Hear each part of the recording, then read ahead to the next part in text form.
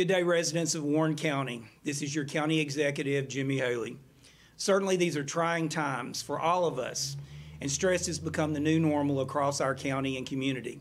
In order to support the President of the United States and the Governor's initiatives, I will continue to issue my state of emergency across Warren County for another week.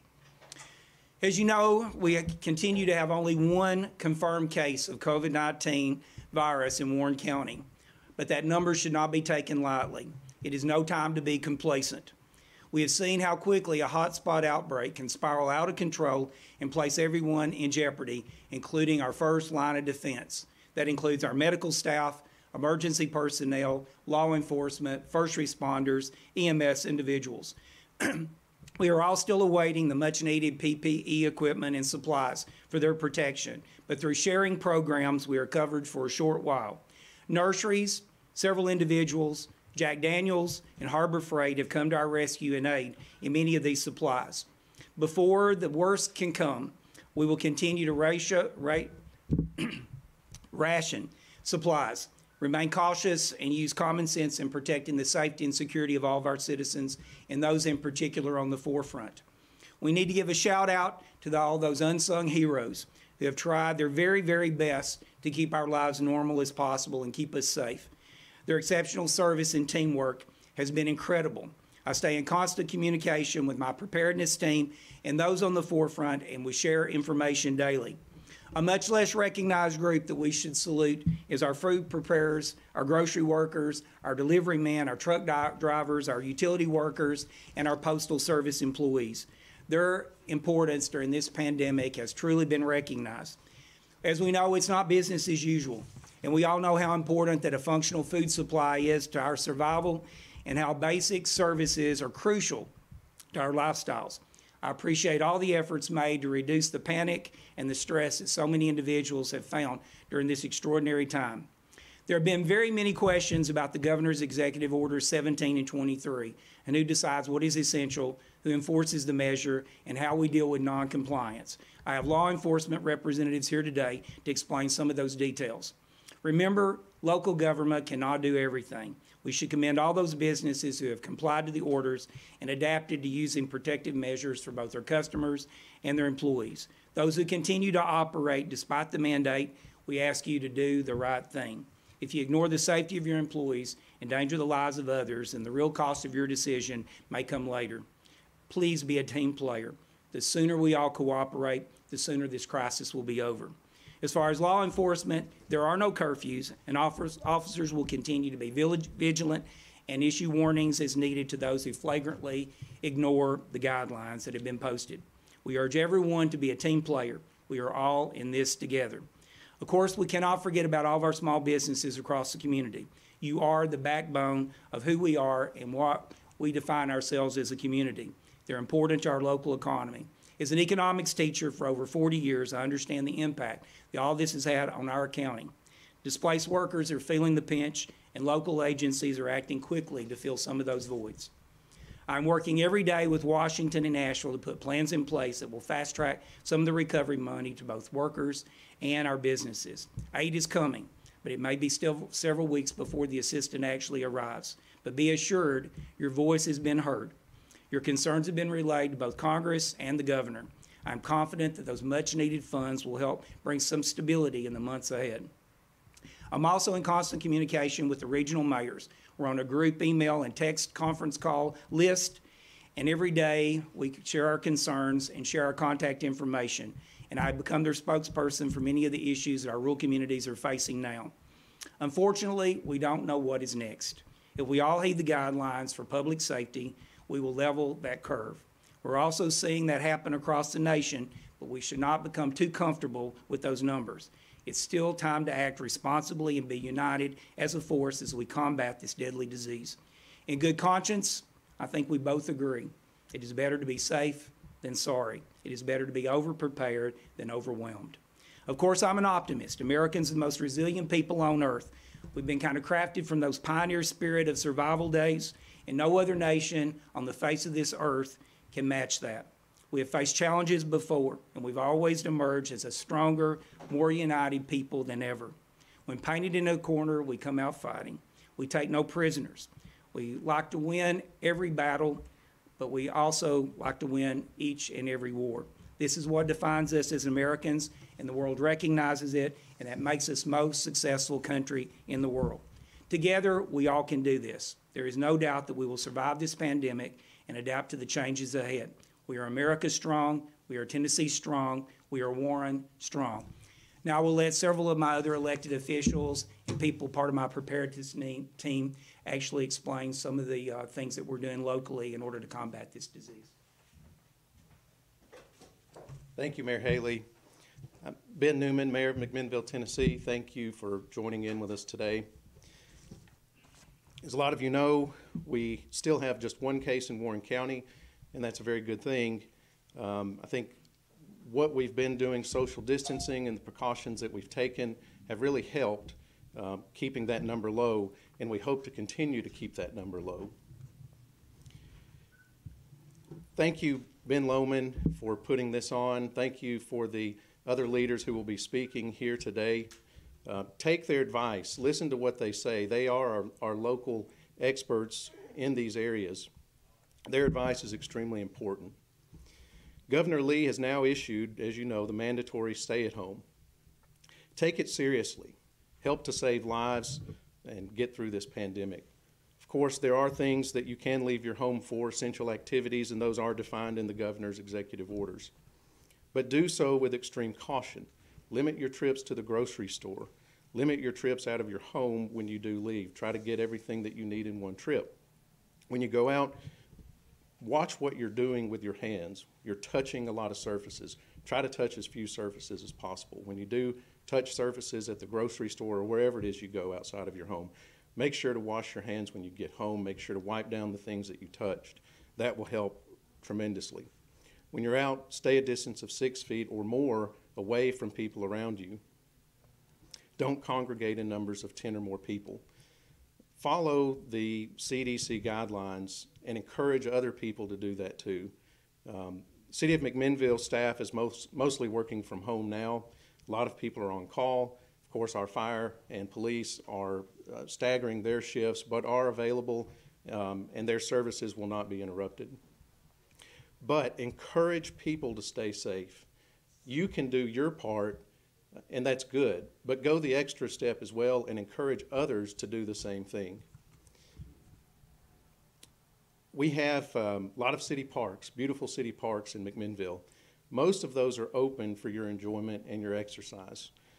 But we have closed down playgrounds, picnic tables, and all of the surfaces that people touch on a regular basis to try to help do our part to keep people safe. Our public bathrooms that are outside are closed for this purpose. We simply don't have the amount of staff that it would take to clean these areas and keep them disinfected to keep people safe. Keep in mind that many people are stressed out. You may not be stressed out, but your neighbor may be stressed out. Keep that in mind. Be courteous to people. Be patient with people. Be patient with businesses. Follow the precautions that they've put in place to keep people safe. Middle Tennessee has taken a blow lately. We've had many tornadoes in our area just north of us. We had storms last week that put 6,000 or so people out of power. I'd like to thank our people around here for working together. We had McMinnville Electric System along with other systems helping Caney Fork Electric get power back on for people. Those people are especially stressed out, losing power, going through a pandemic. So be very respectful of these people. McMinnville Electric System did a good job in helping get power back on. I think Caney Fork now has possibly 20 or so people still without power. So that the storms been long lasting. Please know that your local leaders are working together. We're talking together. We're trying to figure out what to do next as things change daily. We listen to briefs given by the governor, conference calls given by other regional leaders, and we are trying to do what we can to help keep you safe. But it's not just your local leaders and your local government that can do it. It's your part too.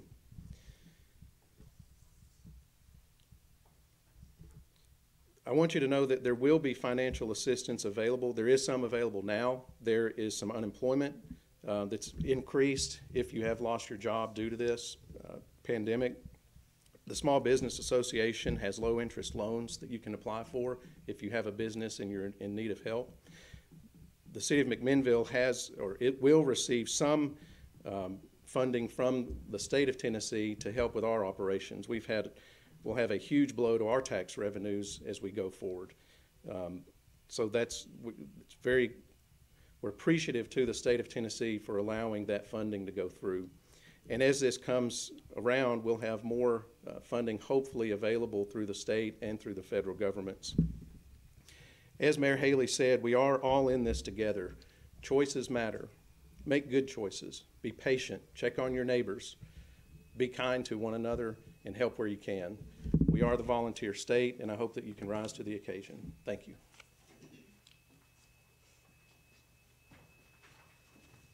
Good morning. I'm Dale Humphrey, the CEO of St. Thomas River Park Hospital, and I wanted to give you another update of the status of the hospital and what we're doing in case of a surge. As of yesterday, the hospital had performed 84 COVID-19 tests. Thankfully, all of those have come back negative. We're receiving test results back within 24 hours on hospital patients, and we're blessed as a community to remain at only one confirmed case of COVID-19 out of the 134 that have been tested here. At the hospital, we continue to source and receive personal protective equipment in order to increase the number of days on hand we have in stock. We're all still screening everyone entering the hospital, and all staff is wearing masks at all times. This is to prevent potential exposure to each other as well as our patients, as we've seen the devastating effects that occur in some nursing homes in Tennessee and elsewhere when healthcare workers unknowingly expose their workplace to COVID-19. We continue to refine how the surge plan will work. We're thankful for sort of a lull in the surge that is predicted, but we're working with our physicians and clinicians in order to increase the level of education that they have so that they can assist us by expanding their roles and capabilities in a safe and competent manner during a surge.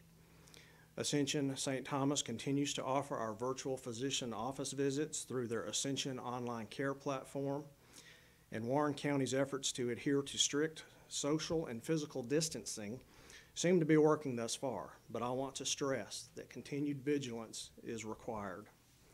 In order to assist your hospital, healthcare workers, and first responders from the potential of being overwhelmed, it only takes one gathering to potentially expose a large number of individuals, and only a small portion of our community has been tested to this point. Again, I want to thank the community for reaching out and offering assistance, support, encouragement to all of our first responders and healthcare workers during this difficult time. We are a strong community, and we will continue to work together for the good of us all. God bless you.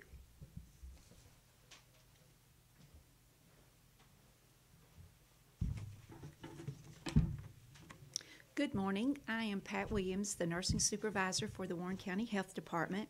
The Warren County Health Department continues to work with the State Department of Health and the CDC regarding the COVID-19 pandemic. Currently, Warren County has one COVID-19 positive case. The Health Department has 4 National Guard medics as well as Health Department RNs providing drive-through testing from 9 a.m. to 3 p.m. Monday through Friday. Due to the Good Friday holiday on Friday, April the 10th, there will be abbreviated testing scheduled for 9 a.m. to 12 p.m. on that day only. People who have concerns should call their primary care provider or the Warren County Health Department at 931-473-8468. Additional resources can be found at www.tn.gov or www.cdc.gov. Continue to follow public health guidance and practice good hygiene. Each resident of Warren County needs to follow the governor's order and stay home. It is time for everyone to take their personal responsibility. Do your part and stay apart. Thank you.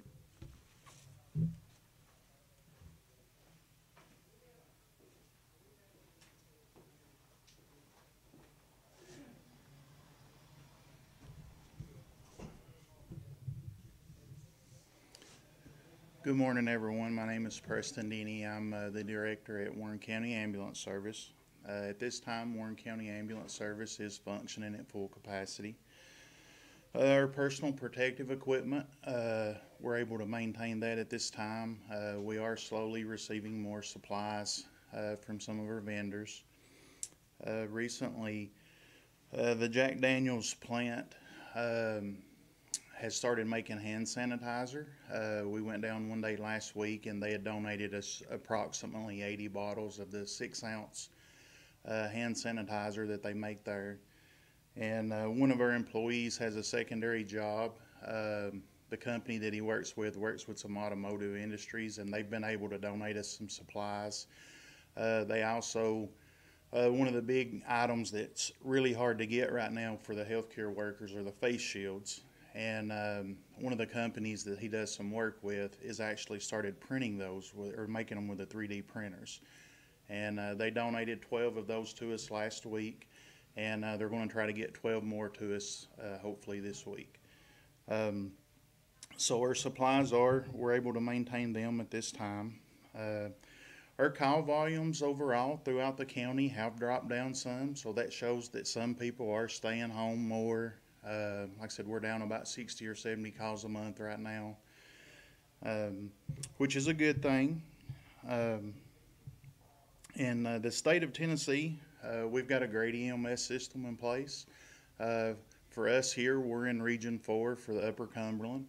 We're all working together. We're having weekly conference calls with each other, sharing resources, and the state EMS director and then the assistant director, along with the state EMS consultants, they're reaching out to us on a daily basis.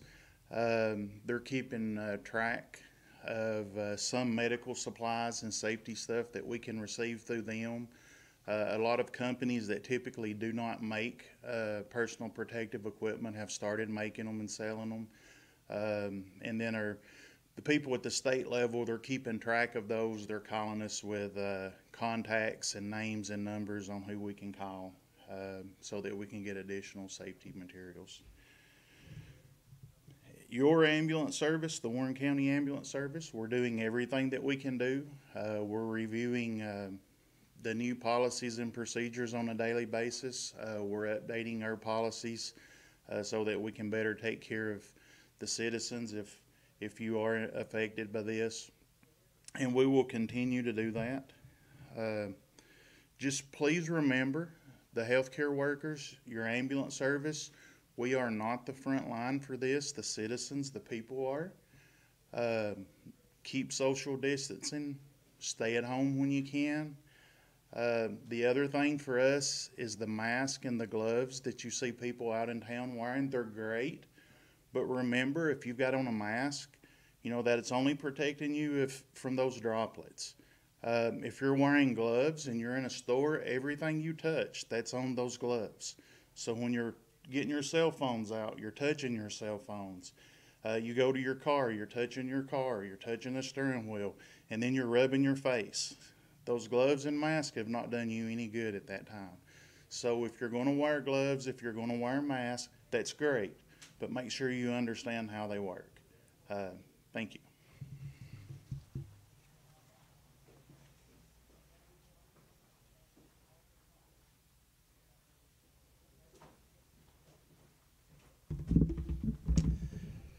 Good morning.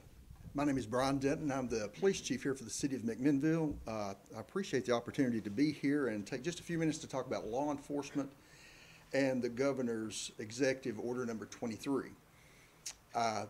Major from the sheriff's department will follow me, and he'll have some of the same information, I'm sure, that I do. He will reiterate that, but that's a good thing because we're trying to get out the same message. So let me start with just saying the McMinnville Police Department is dedicated to the welfare of this community and continuing to serve around the clock in these very unusual times. And while the governor's order addresses the situation adequately, I think misunderstandings have arisen concerning the police response to the order. First and foremost, at the police department, and I'm sure at the sheriff's department, we're going to take a common sense approach to all of this as far as enforcement. The most frequent question that I get is, will I be stopped randomly by a police officer while I'm on the roadway? And the answer to that is no, you will not. Officers need to establish cause, just like any other situation, to legally make a traffic stop. Keep in mind, though,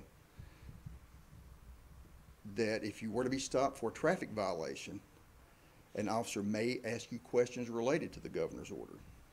There's also the question, is a letter required from my employer to drive back and forth to work? And while there's nothing wrong with that at all, with having a letter that's stating your purpose for being on the road, it is not required. We do appreciate the local business community's response to the governor's order. They have been overwhelmingly compliant to that, making our job a little bit easier. We will continue to monitor that and act accordingly.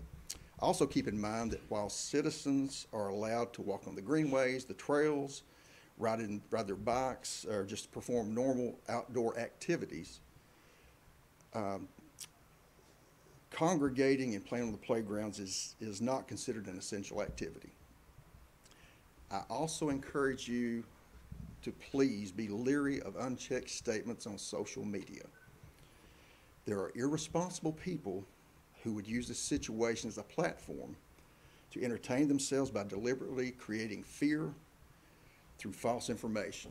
Get your facts from reputable news sources, media sources in your community. I saw a post on social media this morning stating that we were under a curfew as related to the virus. That is not true, and it took a life of its own, as you can imagine. So get your information from reputable media sources, not Facebook, please.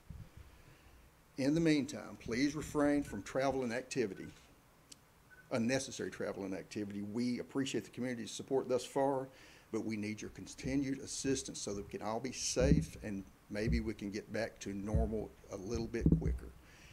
I would also encourage each of you to review for yourself the governor's order. If you've not done that already, it can be found at tn.gov/governor. Thank you so much.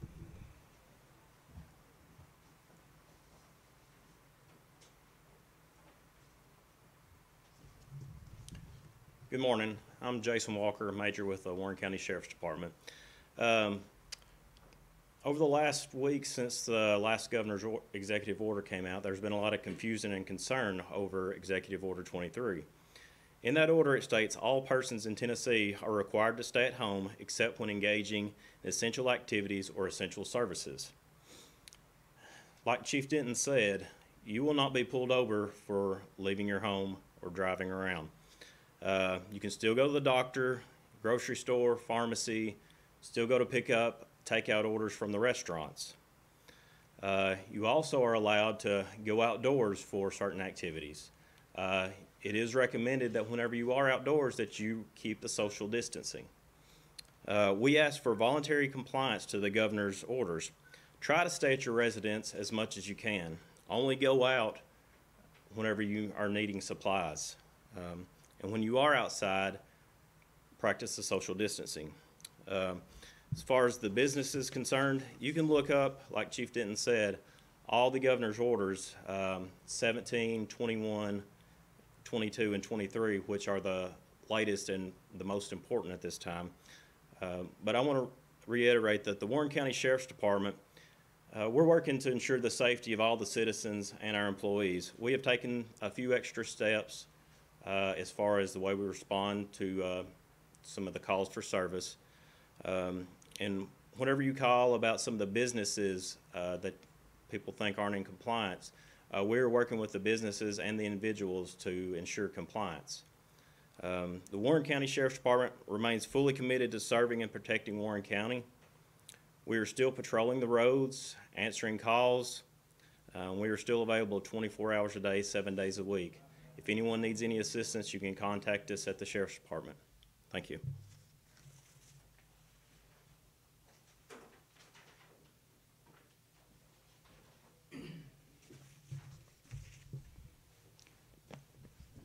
The last few weeks have been quite remarkable in the history of our nation and the world, and locally we have dealt with this on a daily basis.